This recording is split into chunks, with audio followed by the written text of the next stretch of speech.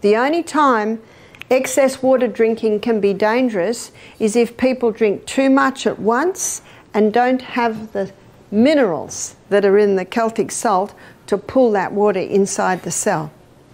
I've had people complain to me, they say, I'm drinking more water now and now I'm going to the bathroom all day. So I say, are you having the salt? Have a little crystal before every glass of water. And ideally we should be having approximately 8 glasses of water a day. And then I say to them, and don't drink a whole glass at once.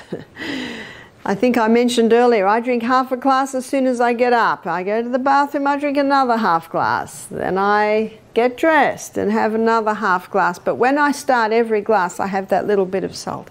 So you spread the water over the day.